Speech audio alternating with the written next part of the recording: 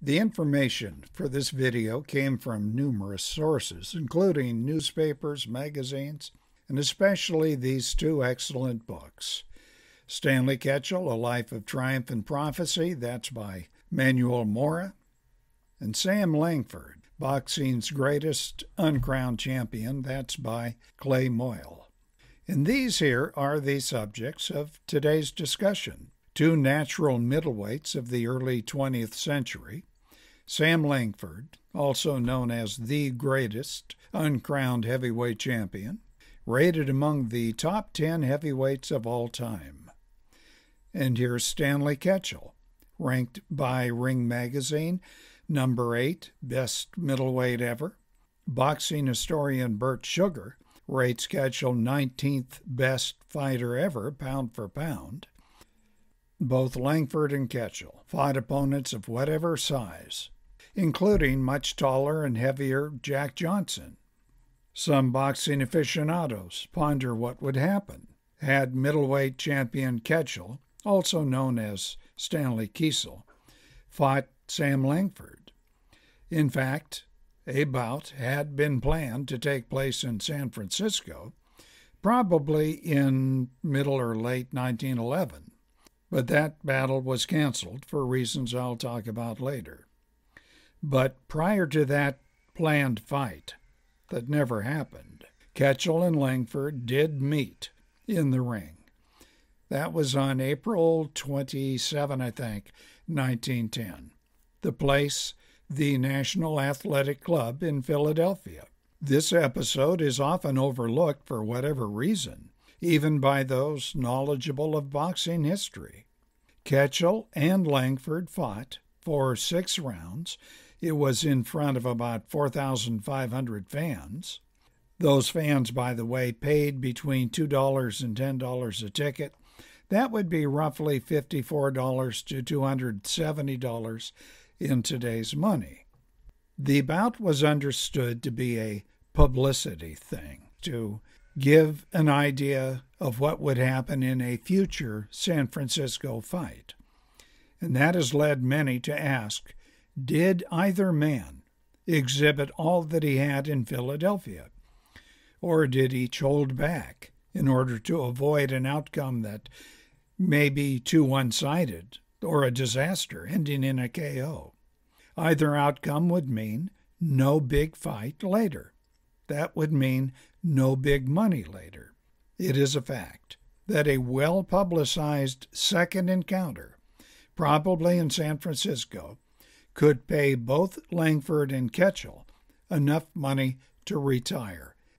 You decide whether or not Ketchel and Langford gave all that they had in this Philadelphia encounter. Ketchel, by the way, enhanced the odds that a second fight would occur by weighing in for this Philadelphia encounter at an emaciated 159 pounds. That's, 72 kilos? And that put him at a 19-pound or 5-kilo disadvantage to Sam's 178 pounds or 81 kilos. In other words, should Ketchel fail big in Philadelphia, that loss could be attributed to a weight disadvantage. The second counter in San Francisco was to guarantee that both men would weigh in as middleweights. Ketchel also let it be known that his damaged right hand, that was from a recent encounter with, I think it was Frank Klaus, had to be numbed with Novocaine, and that again put him at a disadvantage. Sam Langford had another advantage. He was almost as tall as Ketchel at 5 feet 6.5 or 5 feet 7.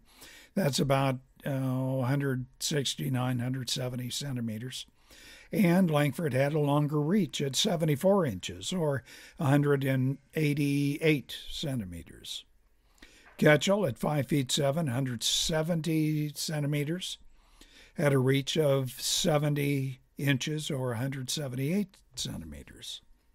Now, both men had faced heavyweight champion Jack Johnson. Keep in mind, both Langford and Ketchel are natural middleweights. Sam lost a 15-round decision. That was years before. I think it was 1906. Ketchel had been knocked out in the 12th round, and that was just months before he met Sam Langford. So Ketchel does not have much time to recover. Well, let's take a look at the fight. It went 6 rounds. There's no decision. They're not allowed under Pennsylvania law. And here's how it went down. The fighters in round 1 are very cautious, stalking, pecking, no real fight. Langford, very hesitant. Ketchel did introduce his famous shift, probably copied from former heavyweight champion Bob Fitzsimmons. In other words, feign with the right hand, then shift weight onto his right foot so as to strike with his left. And it worked, but Sam moved away. Ketchel also landed with a hard right, and that split Langford's lip. The newspaper accounts, most from Philadelphia, called this round, well, dubious. One writer said it had a slight odor of a rat to it. What he's implying is neither Ketchel nor Langford is bringing his all to the fight. Round 2, the same lack of action. By the very end, the fans were very upset. They're hissing, booing, they're throwing cigar butts into the ring. Ketchel, when he gets to his corner, talks to his manager, who's rubbing his neck. "What are they yelling at me for?" The manager says, "Just concentrate on our money. Please, kid. Just try to hold back. Please." Most accounts had that second round even, some leaning to Langford for landing 2 heavy punches. Round 3. Now keep in mind there are only 6. Ketchel runs at Langford, strikes him with a hard right to the head, then to the body. Langford lands a right to the chin. Ketchel, a left-right-left combination to Langford's jaw, then a straight right to Langford's cheekbone. Ketchel, before the bell, succeeded with the Ketchel shift, and that one hurt Langford, though he landed a right to Ketchel's face, and Stanley's now bleeding rather profusely from the nose and the mouth.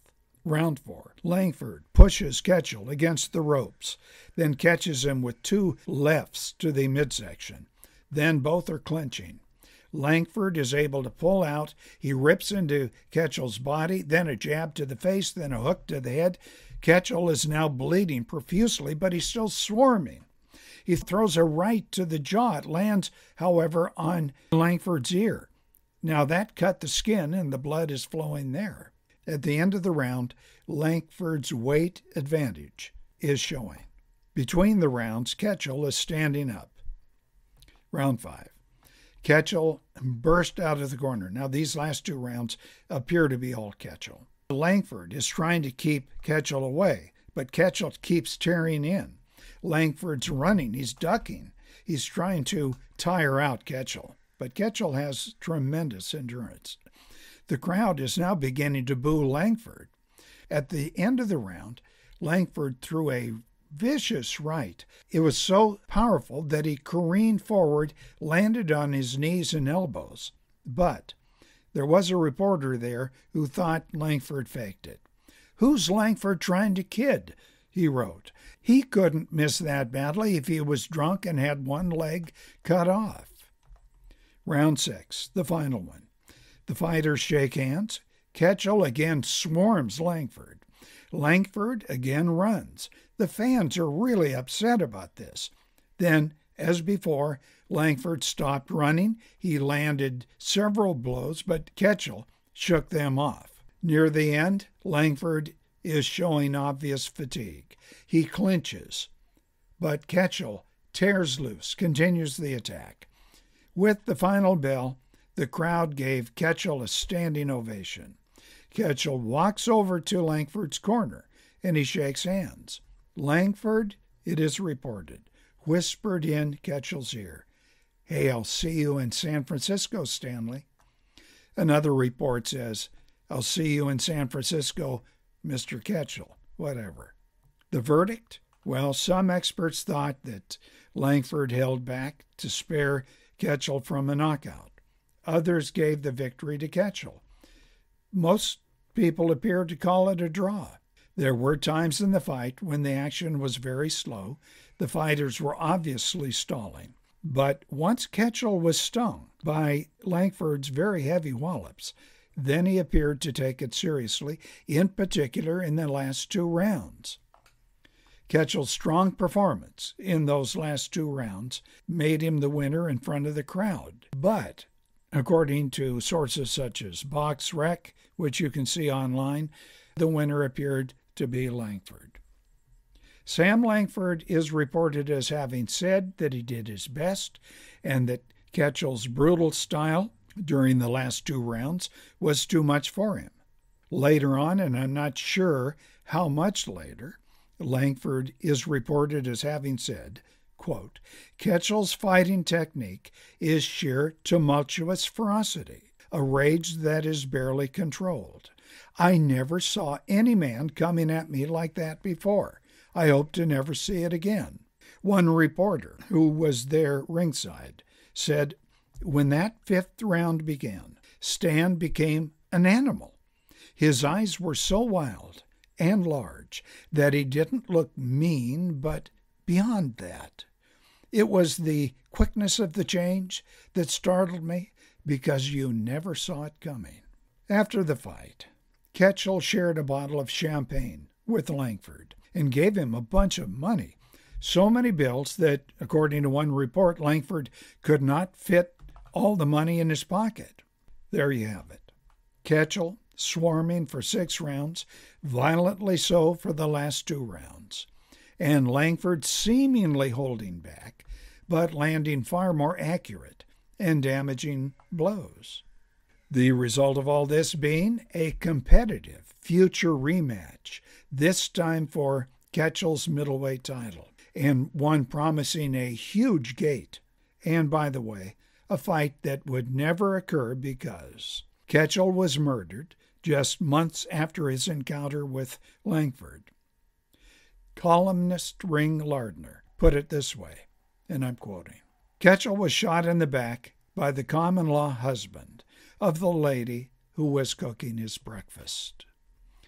And that's it. This is E.T. I hope you enjoyed the video. Don't forget to subscribe.